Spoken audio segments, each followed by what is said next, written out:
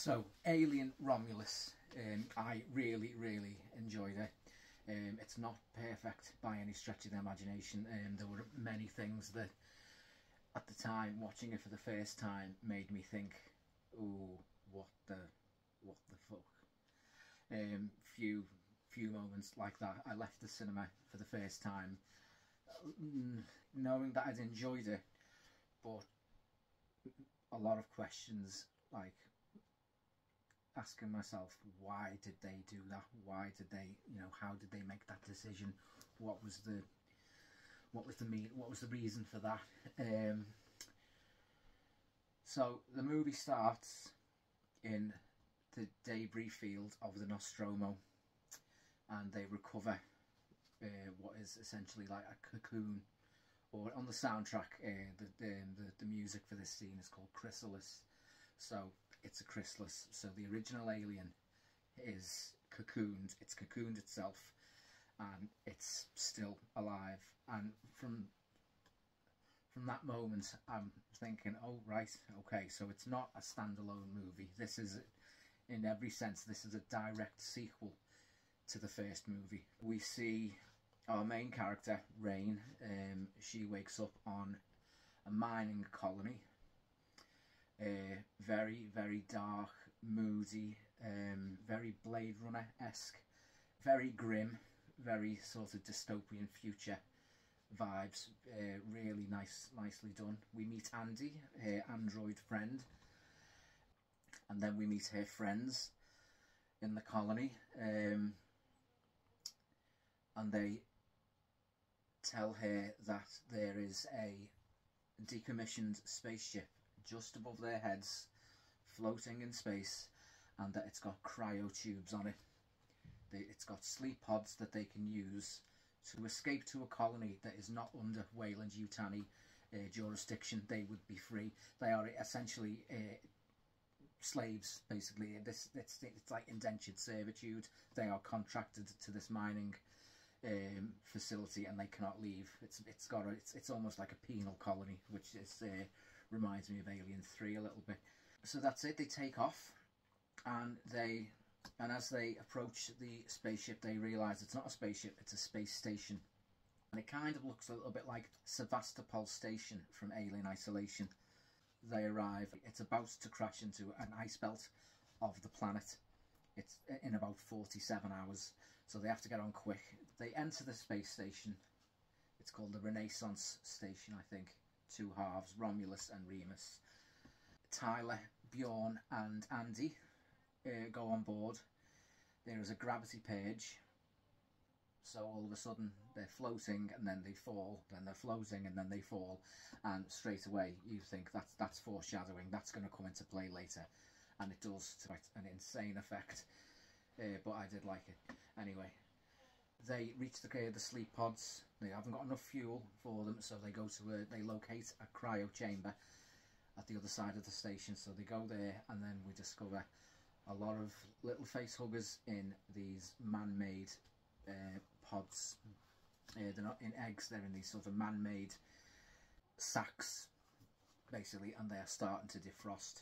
Put it into Andy, and he reboots. And as they're escaping, all the facehuggers escape as well, and Navarro is facehugged. They manage to get the facehugger off Navarro. She wakes up, and Andy now has changed. His personality has become a little bit more like a normal android, because up until then he seems quite quirky, but also quite deficient. You get the impression that he's almost like a broken android that should have probably been decommissioned. That's why he's got some idiosyncrasies that make him a bit more human. He's almost quite childlike, but when he's got this new module in his neck, he's not. You start to get echoes of Ash, or David, or Walter. Bjorn, Navarro and Kay manage to escape to the Corblian. Andy tries to stop them because he's got the other module in his neck, so he's now kind of a bad guy. Or you're left to wonder whose side is he on. Navarro, Kay and Bjorn reach the ship, and as they're trying to escape, the alien bursts from Navarro's chest and then it crashes. The Corblian crashes into a loading bay in the space station. Rain, Tyler and Andy then have to find another way to get to the crash site, and they have to go through this corridor where there's lots of facehuggers. Andy explains that if they raise the temperature in the room to body temperature, then the facehuggers will be essentially blind, which is a nice little touch. That's something new. Rain, Tyler and Andy escape the facehuggers. Meanwhile, Kay and Bjorn find some kind of cocoon. This is something we haven't seen before. This is the baby alien metamorphosizing into an adult alien. It's in this cocoon. Very H.R. Geiger-esque. You know, they've really thought about staying true to Geiger's work while designing something new, something we haven't seen before. This part of the creature's life cycle, which I thought was fantastic. Bjorn tries to kill it with a cattle prod. He is then killed by the alien's tail. I think it's a tail. It's some kind of spiked implement that pokes his eye out and then drenches him with acid, and his chest blows up, which was great because he's a horrible character and he's not a particularly good actor either. I thought his performance was one of the weakest parts of the movie. Anyway, so he's dead, and while Kay is trying to escape, the others who are trapped with the facehuggers discover them, and then there's a chase, and then they escape, and then they find Kay. She is on the other side of a door, hiding from the alien, and then the alien creeps up behind her and snatches her. We don't know whether she's alive or dead. There's a blood splatter on the window. Andy didn't open the door because it would have killed them all. So, makes perfect sense. They then go back to Rook, the android. That is the same make and model as Ash from the first movie. He explains about the black goo.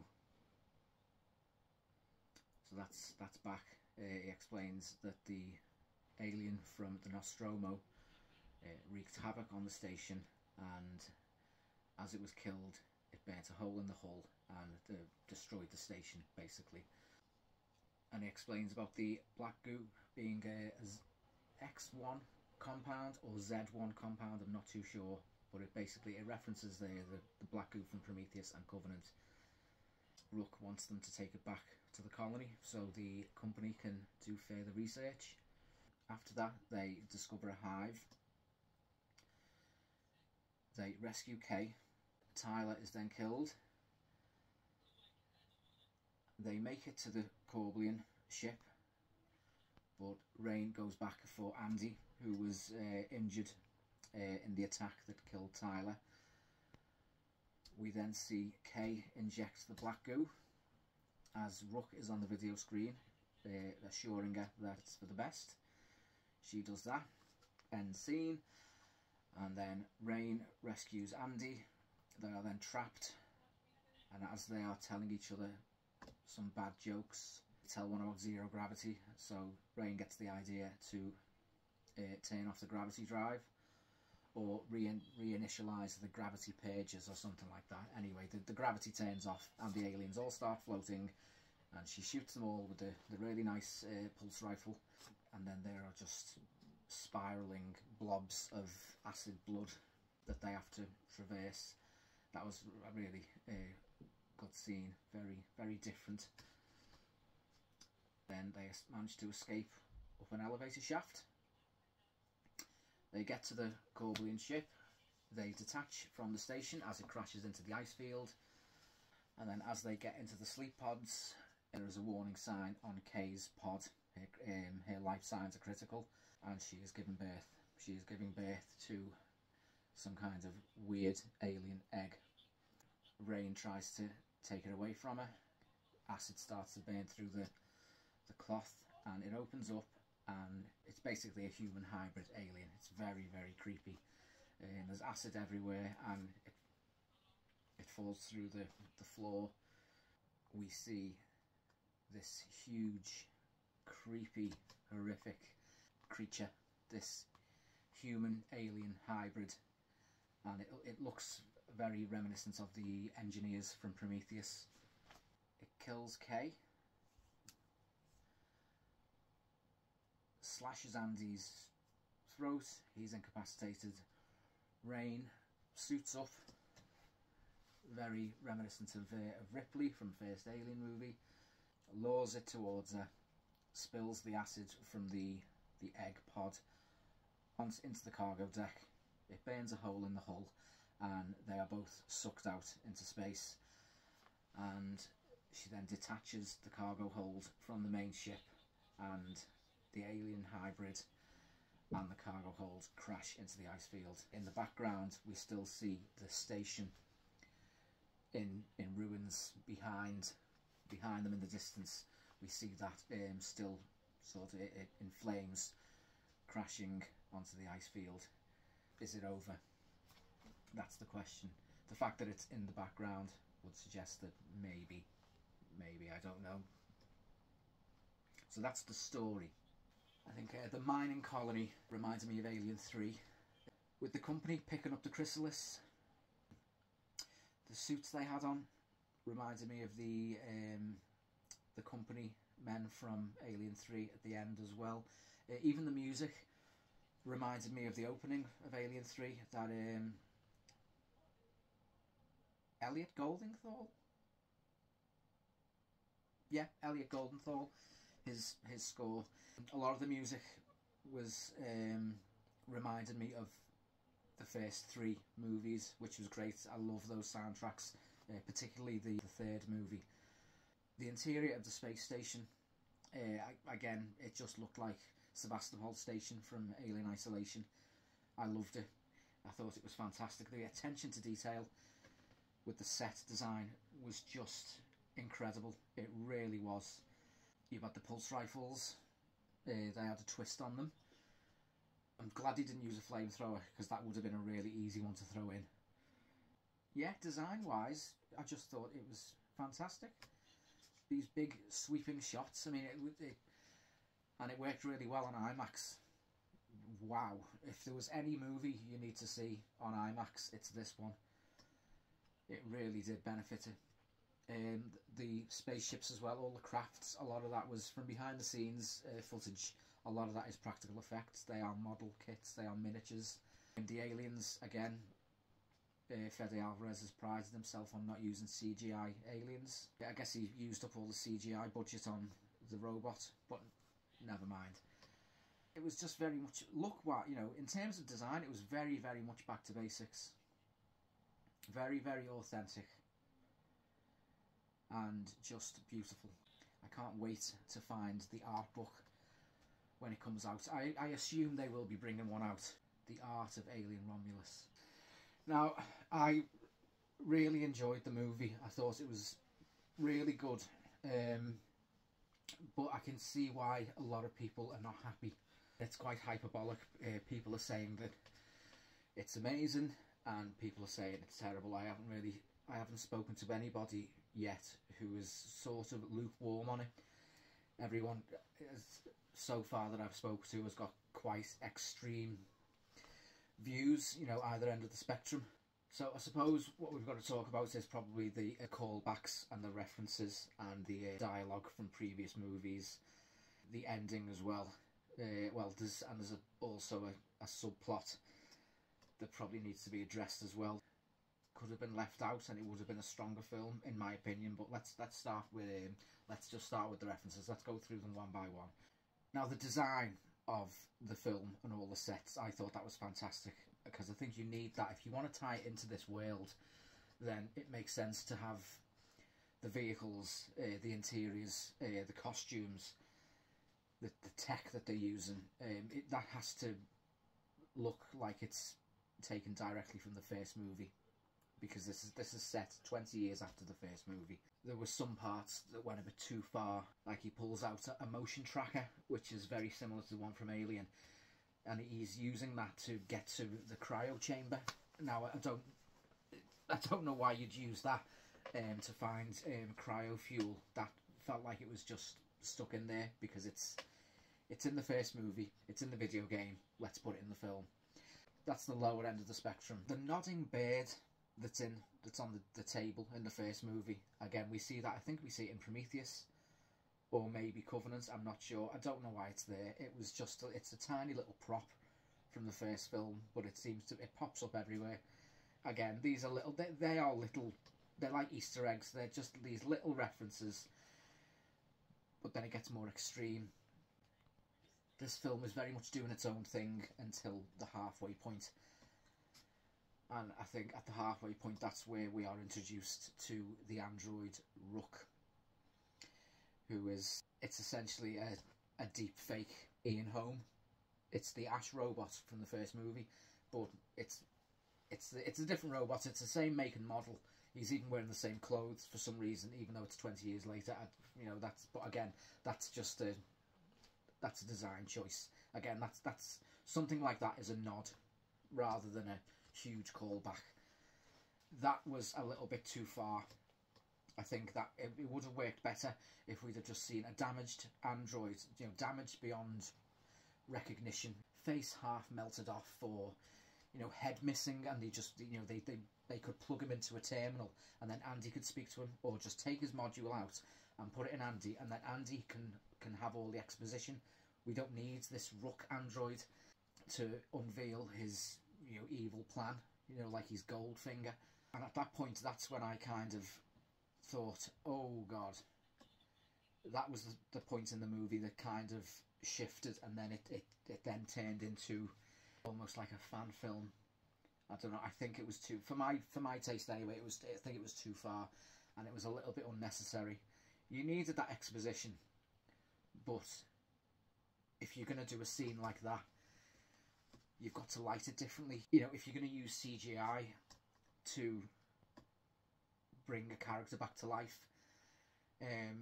you can't have it front and centre on camera, perfectly lit. You've got to shoot that in shadow, surely. If you're not going to create damage to the actual face, I mean, you've got to light that differently. It's got to be side lit or something, like, do something. But it just, especially on the big screen, especially in the cinema, and I've watched this 3 times now.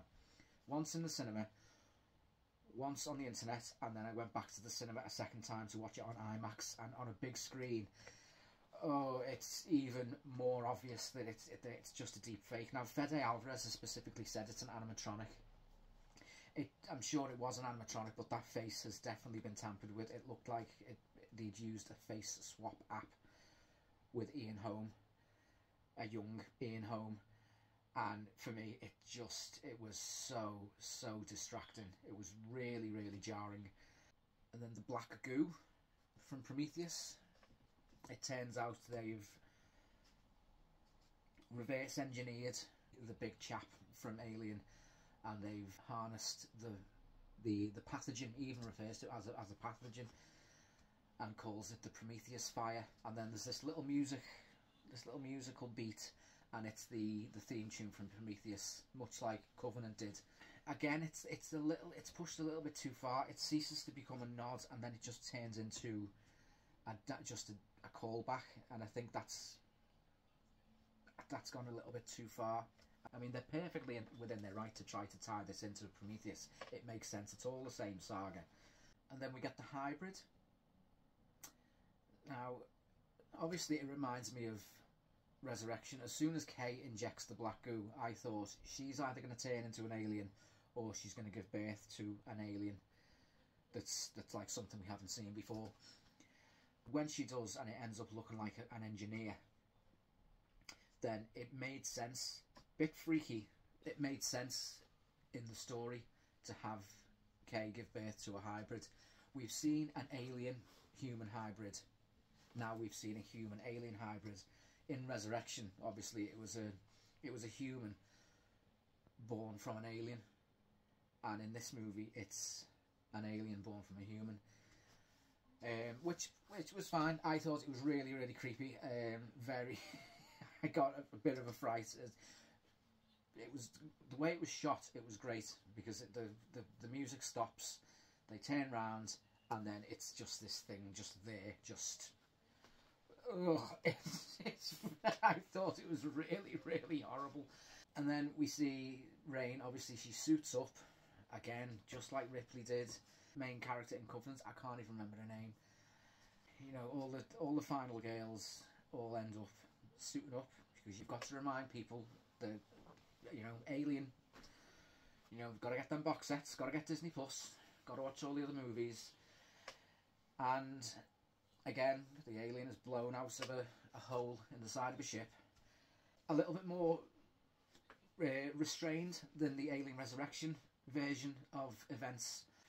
Although, I mean, Resurrection, it is what it is. So a lot of people are angry about that. People are saying, "Oh, there's another different type of alien," and I think, well, every Alien movie has had a hybrid or a variant of a xenomorph. The original movie just had the one. In Aliens, we see the Alien Queen. Alien 3, again, it's a dog alien or a bull alien, depending on which movie you watch. But let's just say, for argument's sake, it's a dog alien. It's got dog traits because it's been born from a dog. We also see a royal facehugger in that movie as well. Its legs are webbed and it impregnates more than one host. Alien Resurrection, again, the aliens are bog standard, but we see the hybrid at the end of the movie. AVP Requiem has the Pres alien. Prometheus has the Deacon alien. And Covenant has the Neomorph. So it's only really the original Alien and Predator movie that has just bog standard xenomorphs in. So, you know, they've all played with the alien lore. What we have to sort of ask ourselves is, you know, how much is too much? How far can you go with references? The design was needed to tie into that world. The parallels in story, again, that's not a big thing. That's very commonplace with sequels. They do tend to repeat themselves a little bit. I think for me, the dialogue was the biggest cause for concern and had me thinking, why did you do that? Why was that in the movie? Why is that written like that? I just think it's just a bit too far, because it's essentially just like an in-joke. And he says, I prefer the term artificial person myself. Obviously, Bishop's line from Aliens. The android Rook says, the perfect organism, that's fine. I'd say that's just a nod. But then he says, I'm not going to lie to you about your chances, but you have my sympathies, or something like that. It's literally word for word from the Alien movie. They get to the hive and someone says, busy little creatures. Again, that's Burke's line. The worst one for me, personally, is when Andy is flying down the elevator shaft like a ninja, shooting with the pulse rifle at the alien. He then shoots it in the face and says, get away from here, you bitch. He even hesitates as he says, you bitch. Now, for me, he might as well have just looked at the camera and winked, because that's just too far. That is ridiculous. That is an in-joke. I'd expect that in Deadpool and Wolverine, but this is supposed to be an alien movie. This is a horror movie that's played straight, not some kind of self-referential comedy. This is supposed to be a horror movie, and that was an eye roller. That was a real low point in the movie. Just that one little line was ridiculous. I don't know how that's made it into the final cut of the movie. It was ridiculous. It felt like an outtake. There's no reason for him to say it. The context of the scene was not there. He'd already killed the alien, and he just says that just as a reference to Aliens, just as a reminder to the audience, oh, have you watched Aliens? And, you know, obviously we have. So those little things, that's what bring the movie down for me. The design was perfect. I thought the cinematography was perfect. I thought the tone of the movie and the pacing was excellent. The performances, for the most part, I thought were really strong. It was just the references and the callbacks. it really, really let the movie down for me. Still very, very enjoyable. You know, a great movie, great looking movie. I thoroughly enjoyed it, but I can understand why people are very, very angry. It's understandable because these little things, they hit people harder than others. I can kind of let it slide and just get on with it and think, yeah, that's fine. I can see why people are disappointed because they've probably gone into the movie thinking this is going to be its own thing, it's going to be a standalone story. Respect the previous movies but do something different. But I suppose it relied just too heavily on the previous movies and constantly trying to remind people of the franchise, much like Ghostbusters, Afterlife and Frozen Empire. They are both completely weighed down by their obsession with reminding the audience about the original movie, and it's completely unnecessary. So I suppose it's about balance. You need nods to previous movies so it's relevant, so it feels like it's in that world, so it feels like it ties in. But there is a level, there is a limit to what you can do, and this movie, I wouldn't say it went beyond the limits of that, but I think it pushed them to breaking point. And I suppose, I mean, what do you do? I mean, how much is too much? I mean, to fix this movie, I mean, what could they have done to improve the movie, to sort of please everybody? And I'd probably say, take out the mad android, take away Rook, take away the CGI Ian Holm, take that out completely. The module that goes into Andy's neck, that can give the exposition of what's happened on the station. That can be the evil robot side of it, this duality going on inside Andy between his programming. And then take out the black goo as well. So when Kay gets into a sleep pod, maybe give some kind of hint that she might have been impregnated by a facehugger after all, and as they're going into cryo sleep, maybe her biosignatures start to spike or something like that, you know, and keep the audience guessing, and then they just fly off into the sunset. Would that have made it a tighter movie? Would it made it stronger? Because it was on quite a long time. It is a long movie. I think it started to lag near the end. I was very much aware that it was, when it was coming up to the end of the third act, I felt like it could have just ended there. I don't think it needed the scene with the hybrid. It felt like it had ended and then it ended again. It sort of spoilt it for me a little bit. I just think it would have been much more of a tighter and more compact horror film if you take out those layers. But I mean, I'm not a filmmaker, I just pay money to watch these movies. I'm not the expert. But I mean, let me know what you think. Let me know in the comments. Like and subscribe. I'll see you again. Signing off.